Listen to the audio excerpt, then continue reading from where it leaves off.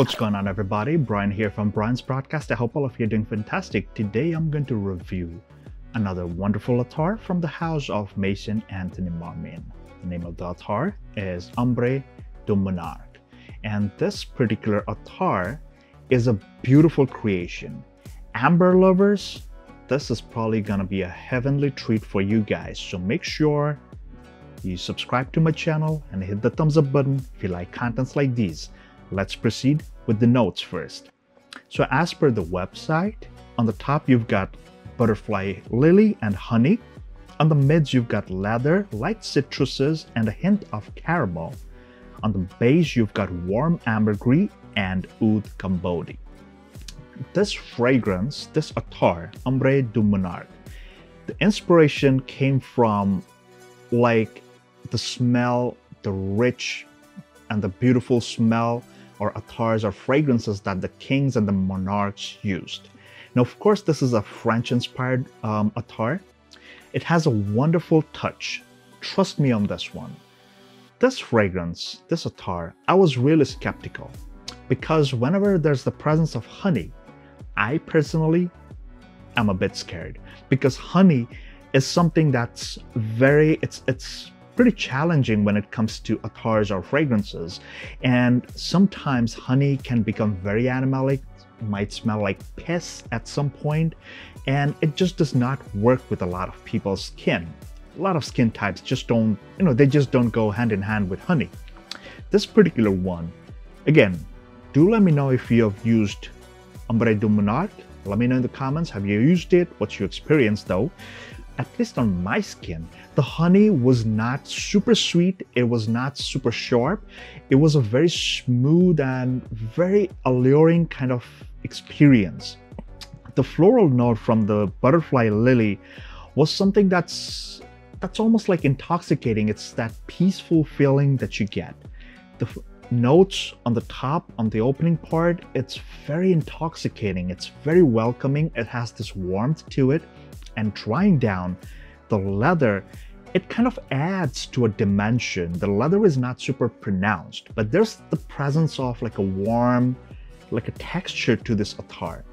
The presence of light citruses and the hint of caramel just adds to more depth. The caramel kind of adds to a bit of sweetness to this attar, and the citruses, it almost feels as if like there's a bite to it, like it's not super pronounced citruses, but you do feel like there's some kind of a fruity aspect to it.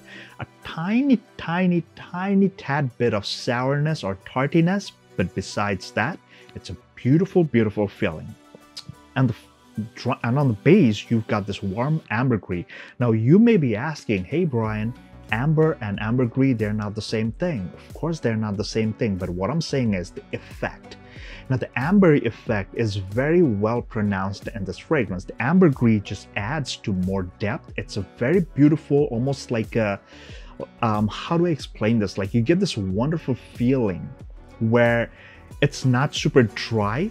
It kind of has that spicy aspect. It has this ambery, dry, spicy, ambery kind of dry down. And with the oud cambodi, if you know, oud cambodi is the type of oud where you get that like almost like a chocolatey kind of vibe with that dry woodiness. So it's not skanky, it's not gonna be an animalic or fecal kind of smell. It's a very smooth, very nice, and very well balanced attar. This one, once again, it's a beautiful ambery fragrance attar. It dries down very nicely and it's pretty potent. It's a room filler. It just lives around you. It just surrounds you with this beautiful aura. And believe me, this one has this really nice royal touch.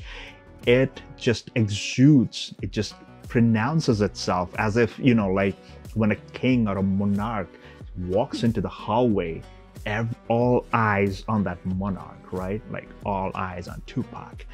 And kind of like that. So this one grabs attention. It's very nice. It's mass appealing. And I must say, this is something that's probably, I would say it's a very nice, safe, it's safe to say that it's blind buy worthy. This is something that you could really wear unless you're like super sensitive to dense, rich notes, but besides that, anybody can pull this off. This is very nice. It's got that dense and rich flavors. It just lasts a long time, almost like 10 to 12 hours easy. And again, little goes a long way. Apply on your pulse points, and in the air it smells phenomenal.